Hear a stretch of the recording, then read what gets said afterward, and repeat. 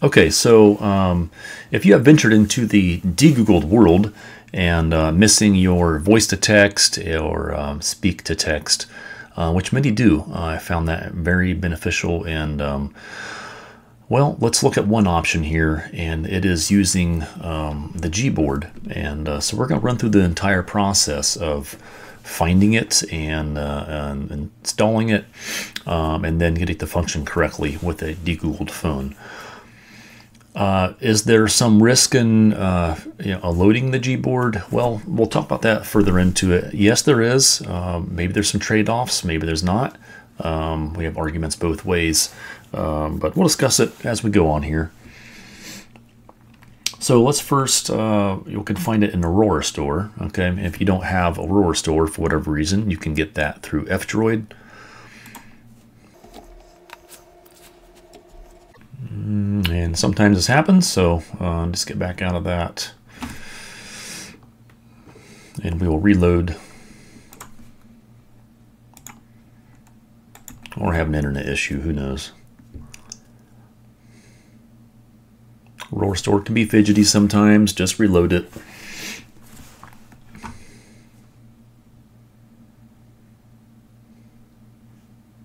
And let's go ahead and search for Gboard here.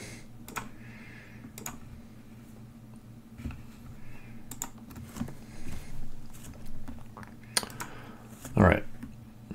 Okay, so before you install this, you do need to open up your apps. Okay, and if you go to your apps here, which is what comes with Graphene, standard Graphene OS. All right, if you haven't been in there before, check it out. Here's what comes by with default when Graphene OS is installed, the operating system is installed, and you will see Google Play services here. So you will first want to install this. This is the sandboxed Google Play services that you've heard about or maybe read about. If you haven't, just read the little description here, and you can get more information on grapheneos.org. So go ahead and just install.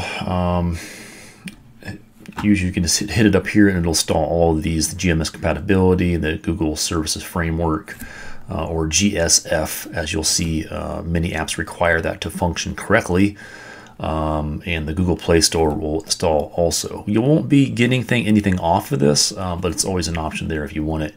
You can actually uninstall that afterwards if you have a problem with that being on your phone. But again, it runs in a sandbox environment, so it's not an issue.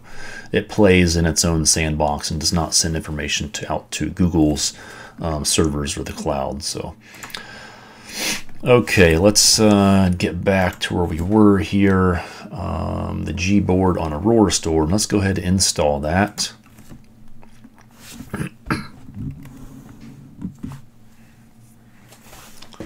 My internet's kind of slow here, so I'll get back with you after this installs.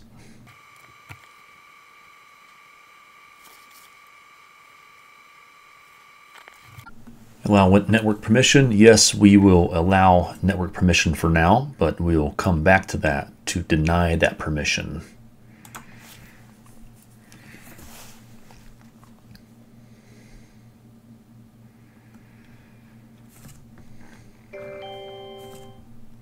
Okay, successfully installed. And we're going to go ahead and open that. Enable in settings, sure. And we'll come back to that, enable that first, okay. Yes, we know you can collect all the text you type for sure, Google. Anyway, enable that and click on or select Gboard. All right, and first go to voice. Okay, hold on here. All right, let's go back to that then. All right, we selected Gboard, so let's go back. All right, we are back in Gboard settings. Go to voice typing and click on faster voice typing. This downloads, let's just say the faster voice typing, when it's enabled, it downloads the information needed to function correctly without having the network permissions enabled. Okay. And we're going to give that about 60 seconds just to make sure things download and we don't have to do this again. You can go ahead and go to, thought there was an advanced setting here. I don't see it currently. No, this is what I wanted actually. Under privacy, share usage statistics. No, we don't need to do that. It really shouldn't be or won't be because we're going to deny network permissions, but there's no reason to have that clicked on at all. It'll still function correctly. You can actually come back and turn these off later if you want as well, as far as personalizing, improving typing and voice typing based on your Gboard usage and patterns and corrections. So it's up to you. All right, so far let's go see and if this works. Let's see here, let's check out Telegram and allow Gboard to record audio. So let's first, we did not deny network permissions yet. Okay, well, let's just make sure things work correctly. So while using the app, yes, that's fine. All right, testing. I don't see anything yet. Okay, testing. No, it's not working yet. Okay, so let's go see what's missing here. All right, just rebooted, and we are back up and rolling here with the Gboard and trying to get the voice to text working. So let's see what we have.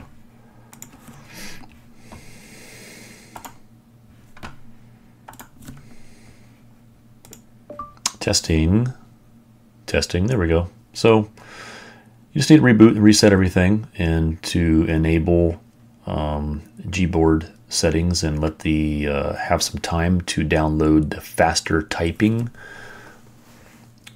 Look, it works great. Bah ha ha ha. Okay, good deal. All right, so let's go back in, get out of here, and now we'll go back to Gboard again. And to actually we did the privacy, we turned the usage settings off. Okay, correct. So the only other thing is long press and hold on the app icon here. Again, you can do this for any one of them. Go to app info, select that, and for permissions we are going to deny the network, so it cannot send data out. Okay, and also I don't see any reason why Gboard needs access to my sensors. Well, not necessarily, but so let's confirm that it does still work fine.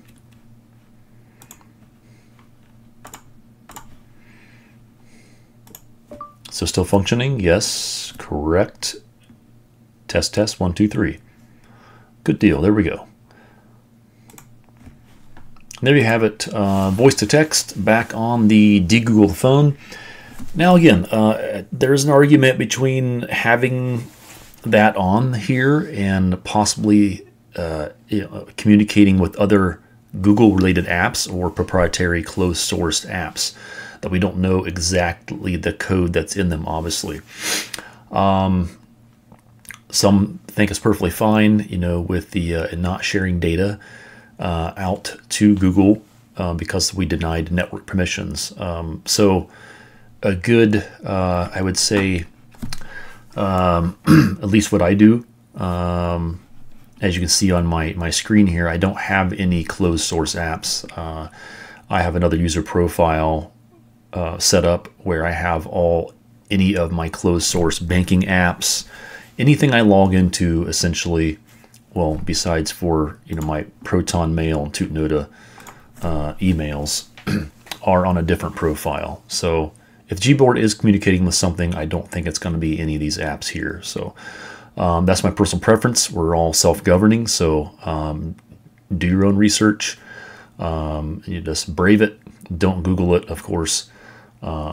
unless you want to get back in the Googling world. But hey, I hope this was helpful, and it is great to have some voice-to-text capabilities back on here, you know, for just driving or traveling, I should say.